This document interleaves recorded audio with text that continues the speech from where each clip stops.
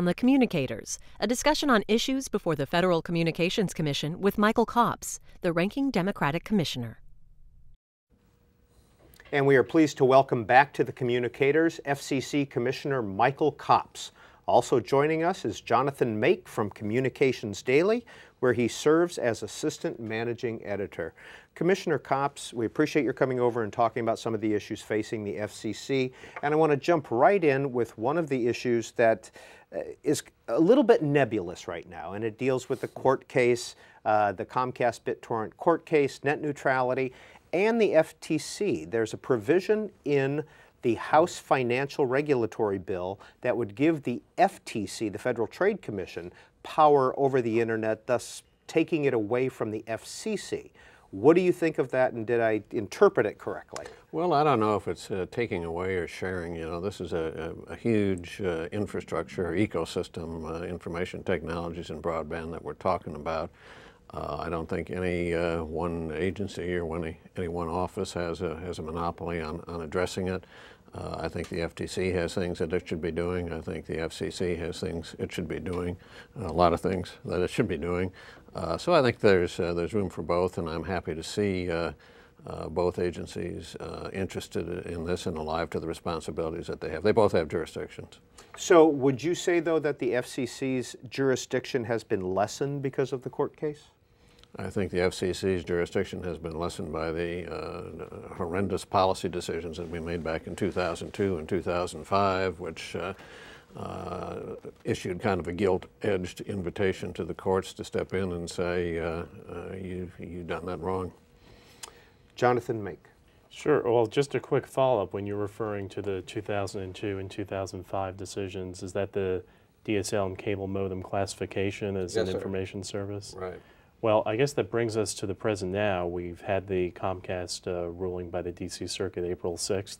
The big question right now in Washington telecom and media circles is how will the FCC proceed with net neutrality rules, something you've spoken about before, very passionate about it.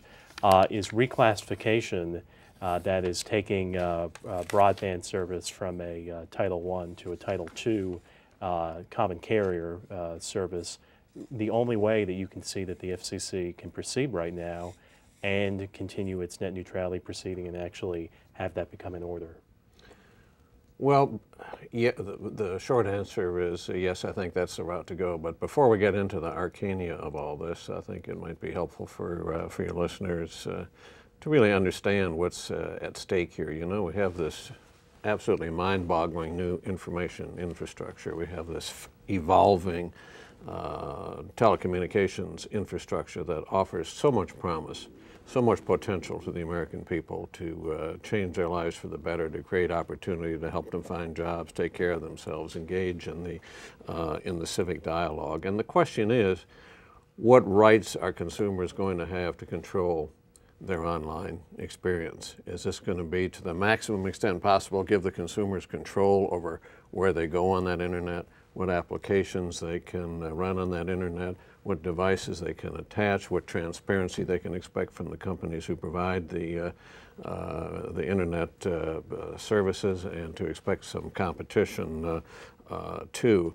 Are we going to work for that, or is this going to become the province of the gatekeepers and the toll booth collectors? And the answer to me on that is clear. We've got this wonderful technology, probably the most transformative technology since the printing press, from the standpoint of doing all the things that I've said before. And we've been heading down the road for the last 8 years of saying, well, that's not even telecommunications, it's not advanced telecommunications, so let's call it something else. So we went through this ridiculous intellectual charade in 2002 and 2005. Let's call it something it isn't. Let's stop calling it what we have been calling it. So we ended up robbing these advanced communications of all the protections that generations of reformers and consumers and advocates had worked so hard to graft, excuse me, onto the telecommunications, a basic plain old telephone service, consumer protection, privacy, security and safety for the public. So why don't consumers have a right to expect that that's going to transfer as telecommunications evolve. Instead of saying, oh no, we're going to move everything to broadband here eventually, you know, broadcast, everything's going to be on that, but start from blank, no consumer protection, no privacy. I mean, that's just, it's ironic, but it's really more than ironic. It's kind of tragic to think that as we move toward this all-encompassing ecostructure or ecosystem, that it's going to be bereft of all of those things. So when we went through that charade of reclassification, I don't think the folks behind that were really looking to make sure that Title I could serve those purposes. They were looking to get this out from under that, and they were responding to the special interests who basically said, give us a free hand. So fast forward to your question, which I'm not trying to evade, but I think that background is important. So I think what we did was not sustainable from a legal standpoint, and the courts told us that too. Now, do I think the courts could have taken a little more expansive view of Title I than they did? Yes. Do I think they could have shown us a little more deference than they did? They showed us absolutely zero. Yes, I do. This ecosystem is evolving very quickly. We don't have a year or 2 years or 3 years or 5 years to come up with wonderful new permutations of Title I authority, and every time we do that, someone's going to drag us into court. The cleanest way to do this, the best way to do this, in my mind, the only viable way to do this is to reclassify. But wouldn't that... So the short answer to your question was yes. Okay. But wouldn't that also lead to court cases?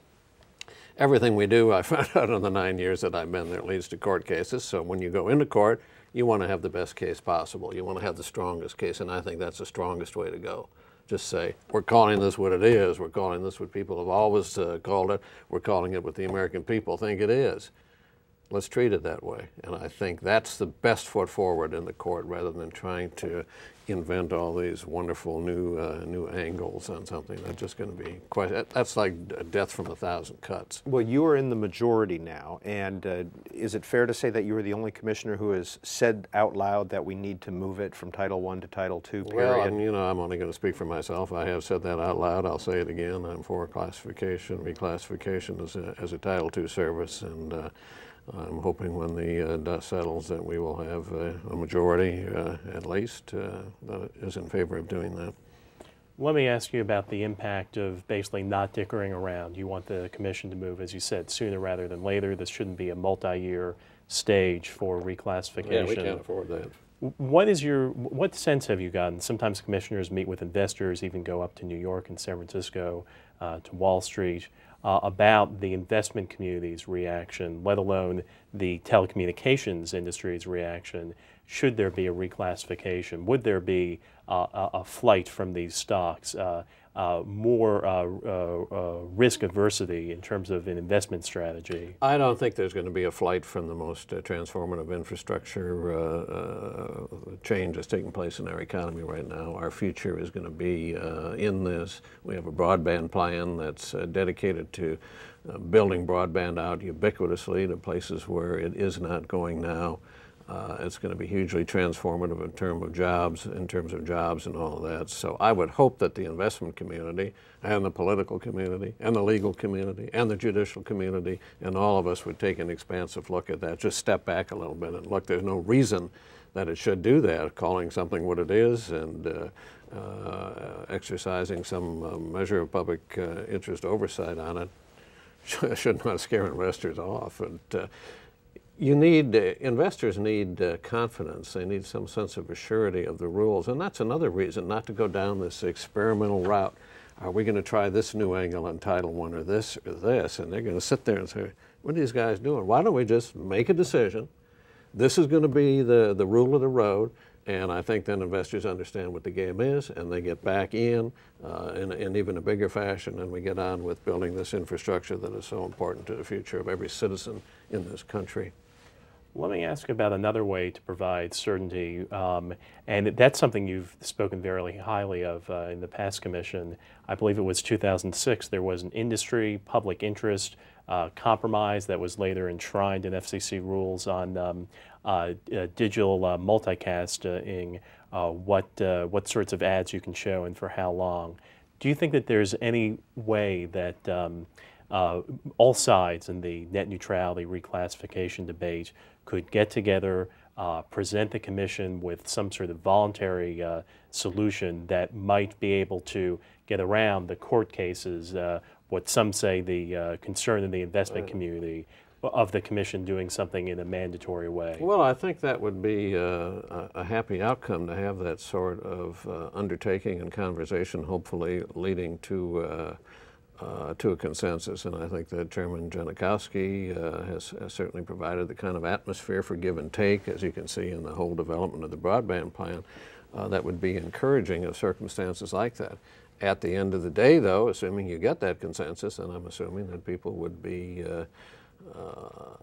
willing to recognize that that was going to provide the basic guidelines upon which the commission was going to proceed, and so we would so that would be apparent to everybody, whether you can do that in a completely voluntary way and have this, or not a voluntary way, but just have it out there as a voluntary guideline or a commitment, or whether probably it would be better for the commission to find some way to recognize that and to affiliate itself with that, so you had rules of the road, so that when you went to court, you were going to court again with your best foot in some solid ground. A consensus that ends up being adopted as the rule of the road. Well, I think that would be good. I'm not saying it has to end that way, but that would be my reaction at this point.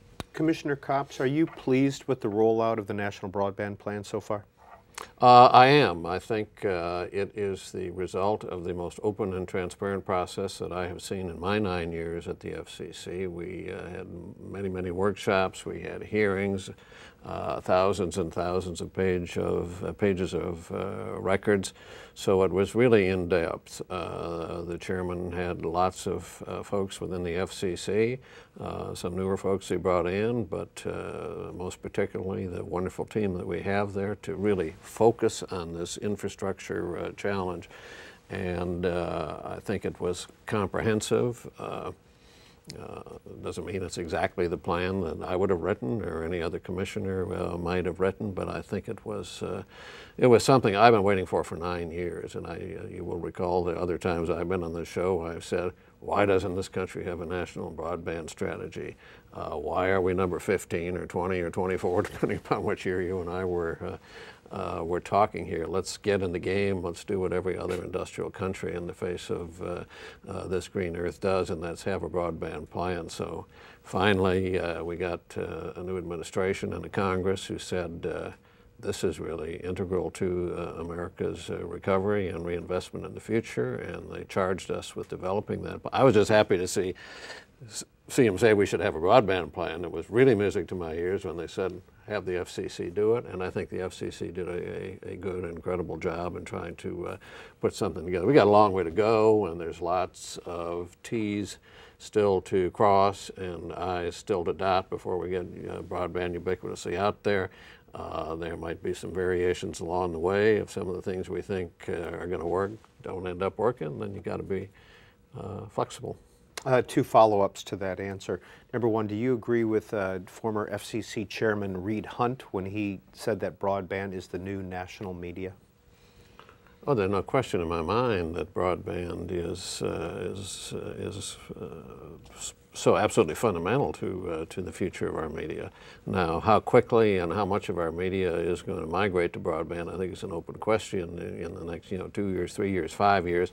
I am not at all ready to say that we can forget about traditional media now and fast forward and just worry about the media of the future. We do need to have that discussion. I've been calling for that for years and years too. What happens if and when radio and television move there, and if newspapers really continue to diminish? How do you protect the public interest in that? And that's a conversation we need to have.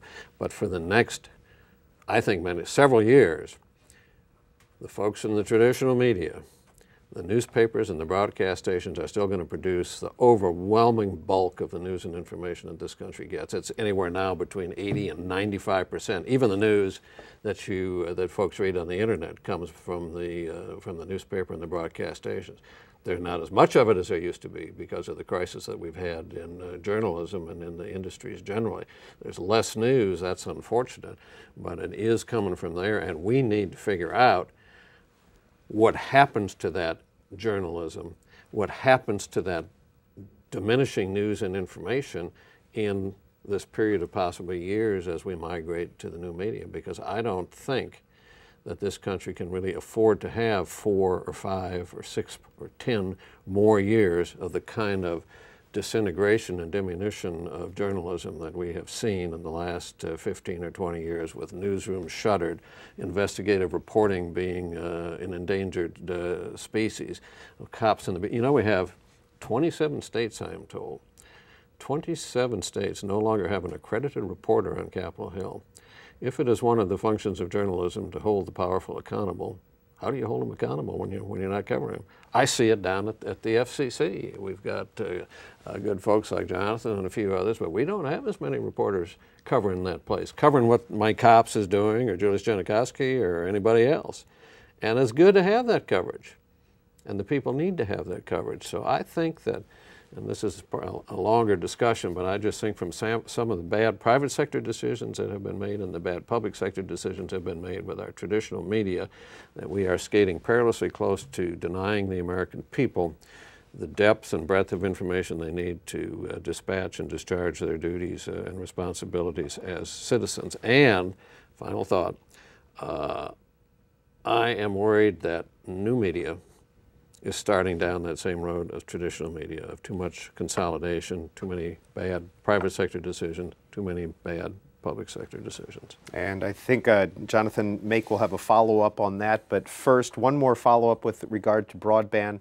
Do you see the Universal Service Fund, how do you see it being affected with money going toward traditional telephone services and broadband, and do you see a need for an increase in the USF?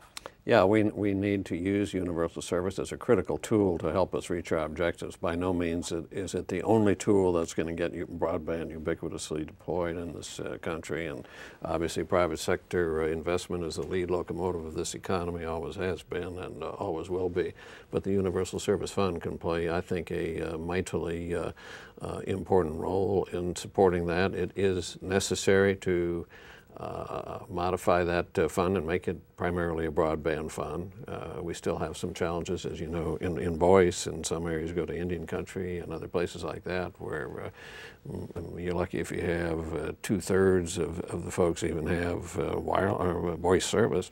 So we can't get out of that business, but by and large we need to transform it into the infrastructure of the future, and universal service has a role to play in that. And I understand about contribution factors and all that, and people get nervous, and I get nervous too. But this job not going to get done on the cheap, and I'm not into making promises that we're going to hold the Universal Service Fund at such and such a level forever and ever. I don't think that's the way you make intelligent policy judgments. This is C-SPAN's Communicators program. Our guest is FCC Commissioner Michael Copps. Jonathan Make of Communications Daily is also with us. Commissioner Copps, you raise a number of interesting points about both traditional and new media. Some of that, of course, relates to the execution of the National Broadband Plan, which we were just speaking about. So to take one data point, if you will, part of the plan sees TV stations in large markets essentially giving back some or all of their spectrum so that there can be more, faster wireless broadband. As that occurs, what concerns does that raise in your mind about continuing to have the, as you would like to see, vigorous public interest oversight of TV stations if there are fewer of them and some of them are giving back a chunk of their airwaves? How do you achieve both of those things? Well, I'm glad you asked that question, and I'm hoping it's a question that we will be alive to. There's no question in my mind that we need more spectrum for wireless technologies. Exactly how much, I don't know, and we will be doing some measurements, and Congress is considering a spectrum inventory bill, so we would understand exactly how much spectrum is being used in this country right this minute as the three of us talk here. Nobody has a clue how much of it is being used and how much of it is just kind of sitting there and would be available for other uses. So the first thing to do is to get that kind of a feel for it. But we do know we're going to need more spectrum. I think there are some areas in the country where some of that broadcast spectrum might be freed up. but it raises a lot of questions how you do that. First of all, you need to have some congressional authority to do that, and we'll have to see how that evolves. But to me, all spectrum is public interest spectrum, and its utilization in every sphere and sector all across that broad swath needs to be judged from the public interest. But this broadcast spectrum is particularly public interest oriented because we rely so heavily on it to inform the American people. And my advice to broadcasters is this: if you want to really make sure that spectrum is not going to be too much of it taken away, figure out what the best public use of that spectrum is right now. I said to them years and years ago, we're going digital. We're going to have all of this multicast opportunity, so that with the same amount of spectrum that you broadcast at one standard definitional channel, you can not only do high D, you can do 3 or 4 other program streams, and those program streams could reflect your local communities. That's broadcasting strength, local context, local communities. So you can do a better job of covering the diverse elements of your community. What are they contributing to your community? What issues are they interested in? You can do a better job of covering local politics. I mean, every time we have an election year, I search in vain on TV for coverage of local races because they don't do a very good job, by and large, of covering all those things. So that's really public interest broadcasting. Get some independent producers in there, showcase local music, local talent, and all the rest. And you know, had they done that more than that, I'm not saying nobody has done that, but it hasn't reached anywhere near critical mass. A lot of that spectrum is not, most of it is not being used for purposes like that. But had it been used for that, I think people would have been much more reluctant to come up with ideas for, let's take that spectrum away. So I want to see that spectrum used for public interest, and when the time comes, if it comes that we really go forward with this plan, that's kind of how I'm going to be looking at it. If that spectrum is really being used for the enhancement of the public interest in local areas, for the enhancement of localism and diversity, I would be much more amenable to keeping that spectrum in the hands of the broadcasters. Well, I guess in a way that's a double-edged sword. You're saying in part broadcasters, or at least some, have brought this present stage on themselves, but on the other hand, they can show that their airwaves should not be repurposed by doing more that's in the public interest. That's me talking. How, though, can you get buy-in from TV stations, of which there has been very little publicly, and also from their lobbying groups here in Washington, the National Association of Broadcasters, the Association for Maximum Service Television?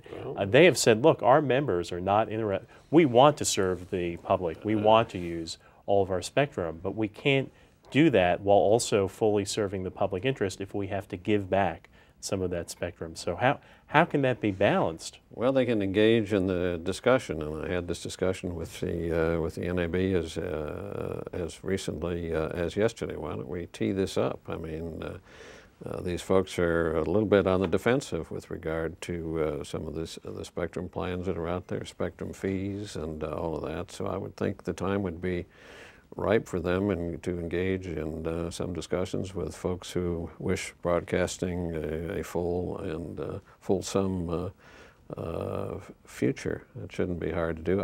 I travel around this country. I talk not only to the associations here in Washington, but I talk to a lot of state broadcasters. There are a lot of broadcasters in this country and whose breasts the flame of the public interest still burns brightly. It's more and more difficult for them to do their job in the consolidated environment that we've evolved into in this country. It's harder and harder to justify that expenditure on local news when Wall Street is saying, well, you made 10% last year, you've got to do 15 this year, so you struggle and cut, you get to 15, and then they say, oops, sorry, we're going to 20, you got to keep the investment community happy. That's not the future for the kind of news and information that this country needs, and that was the deal in the first place. You guys get this spectrum, the public spectrum, the people's spectrum, for free, in return for being good stewards of it and providing people with the news and information that they need. Well, what about an update then on the NBC Comcast potential merger? from well, the I don't know what FCC's the point of update view? would be. There is no update from me. I have always said that that would be, that remains a steep climb. As you know, I have not been very enamored with industry consolidation in the past. I think it's been highly destructive for not only the public interest, I think a lot of companies too. I think there are a lot of broadcasters now who might be looking back and saying maybe that hyper-speculative phase that they got involved in ended up being not so good after all. So there's a lot of them want to do a good job. We have to work to create an environment in which that's possible. We have got to do a better job of getting the news and information to people. That's the biggest challenge facing us in the communications field right now. That's the number one thing that I respond to, because I really am worried about how do we get information out to American people. This is not a new problem for the United States of America. You can go back to the founding fathers and you can find the quotes from George Washington, Thomas Jefferson, James Madison, saying that the infrastructure of that day, which was newspapers, was mightily important to everybody in the country. So they found a way to support that information infrastructure with postal subsidies for newspapers. They didn't pick newspapers, they didn't pick winners and losers. There were partisan papers on all sides. They said all those newspapers should get postal subsidy.